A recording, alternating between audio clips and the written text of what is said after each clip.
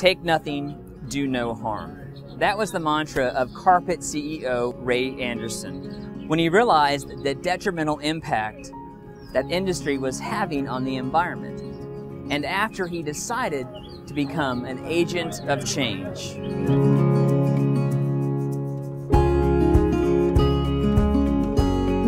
In honor of Ray's life, a foundation has been created in his name. The purpose of the foundation will be to support the work of green innovators, educators, and nonprofits. And much of that work will happen right here on college campuses. I'm with McCall Langford, and she is Ray Anderson's granddaughter, and we're here on her college campus at Georgia State. McCall, tell me about your grandfather's legacy.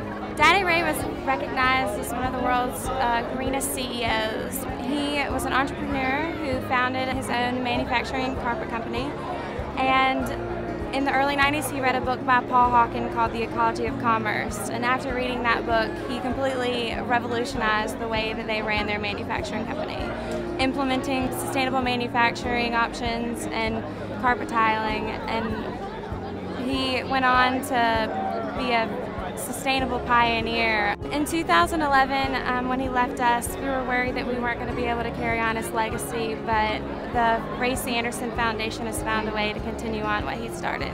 You're piloting some ideas here on campus through one of your marketing classes. My grandfather said that at some point the two most important industries are going to collide with each other, and that's business and education. My senior class has taken on the Ray C. Anderson Foundation, and our intentions on campus are to inspire and educate students about sustainability.